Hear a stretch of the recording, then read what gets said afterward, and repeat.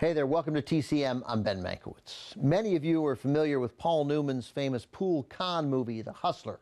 Well, coming up next today, we've got a gritty drama that my former journalism teacher, the critic Judith Crist, called The Hustler in Spades.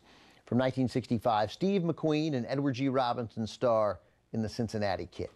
In the film, poker replaces pool, but it's still the story of a young Turk challenging an old master to a high-stakes game in a boozy, smoky room on the wrong side of town.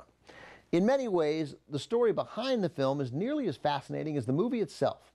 Producer Martin Ranzerhoff conceived the film to culminate in a Western-like showdown as a gunfight, but with a pack of cards. Even the name, The Cincinnati Kid, sounds like a Western. To that end, Ranzerhoff brought in director Sam Peckinpah, a filmmaker known for adult tough guy westerns.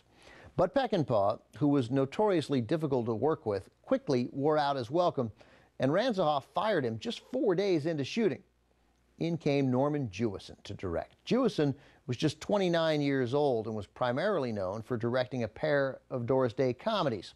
But what made Jewison particularly valuable here was that he'd done a lot of television too, and that meant he could work quickly and efficiently, which was critical, since the false start with Peckinpah had already put the production well behind schedule. Jewison's assignment: make a good movie and make it fast.